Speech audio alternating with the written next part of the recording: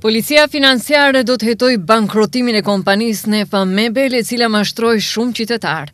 Disa nga klientët mbetën pa mobiljet e porositura, ndërsa nuk ju kthyen as parat për të njëjtat. Hapim procedurë parahetimore bazuar në informatat e mediave. Njëkohësisht, Inspektorati i Tregut kërkon që të kyçet në hetimet për mashtrimin e qytetarëve të Republikës së Maqedonisë së Veriut, njoftojnë nga Policia Financiare. Më shumë se 15 qytetarë mëngjesin e sotëm janë lajmëruar në Inspektoratin e Tregut për mashtrime nga kompania Nefa Mebel.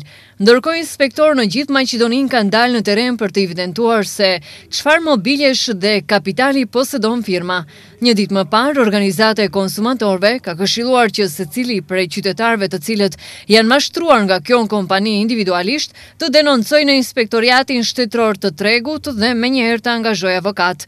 Skandali me kompaninë fillimisht u zbulua në Serbi, kur fabrika u mbyll, ndërsa 300 të punësuar mbetën në rrugë, duke kërkuar pagat e tyre.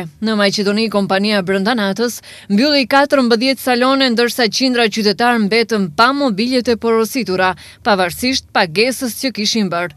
Investitori rus Andrej Hodashević premton se si pronari i holdingut do të sigurojë buxhet për kthimin e parave dhe se deri më 31 maj do t'i paguajë parat në llogarinë e kompanisë serbe, me qëllim që të kthehen parat atyre të cilët kishin porositur mobilje si dhe të paguajnë pagat e të punësuarve.